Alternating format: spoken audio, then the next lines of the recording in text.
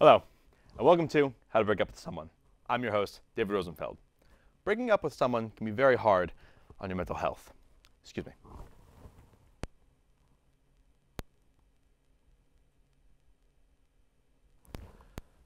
Statistically, 3 people are broken up with every second. That means, just now, 15 people had their hearts broken. You, dear viewer, could be next.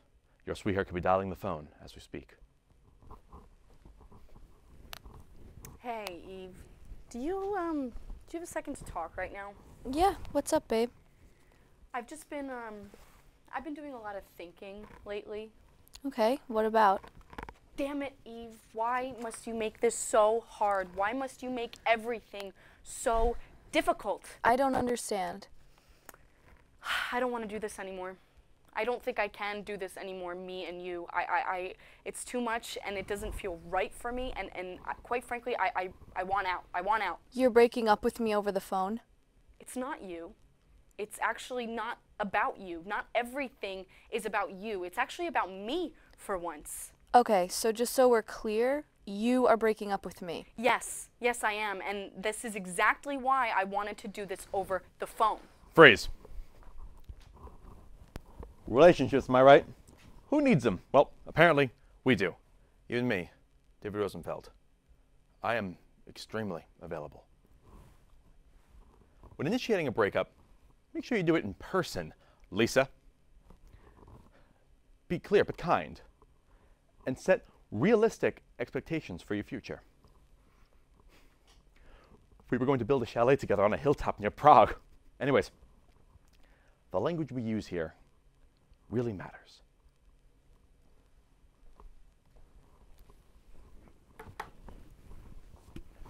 Hi. Hey, how are you? Good. Do you have a second to talk right now? Yeah, what's up?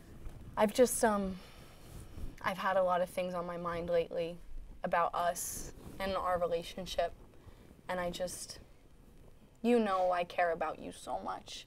You know, you're so beautiful and kind and beautiful.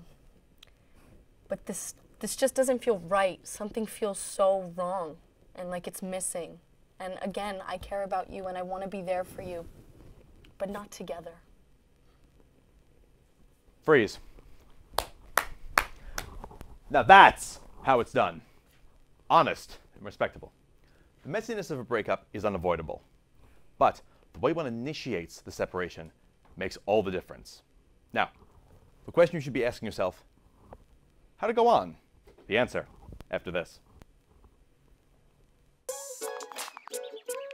Worried your friend's struggling but don't know how to reach out? You could say, how are you, or get a fake tattoo. You could ask with an app if it works for you. You could write them a text or knit them a sweater. If you can't be together, you could write them a letter. Whatever gets you talking. Whatever gets you talking. You could chat on the game, kick off your flip-flops. You could ask on your couch while you binge watch. However you do it, you gotta ask a friend. And if they don't share, you can ask again. Whatever gets you talking.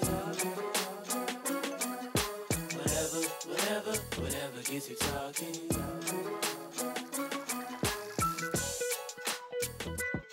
There are a lot of ways to reach out to a friend about their mental health. Learn how you can help at seizetheawkward.org.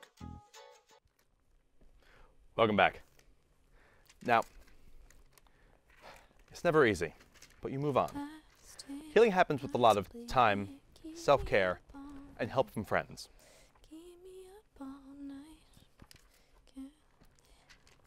After being dumped, block your ex on all social media.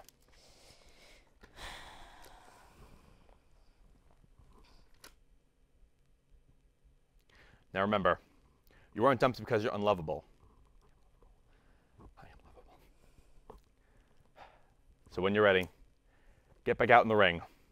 Your next sweetheart is out there waiting for you.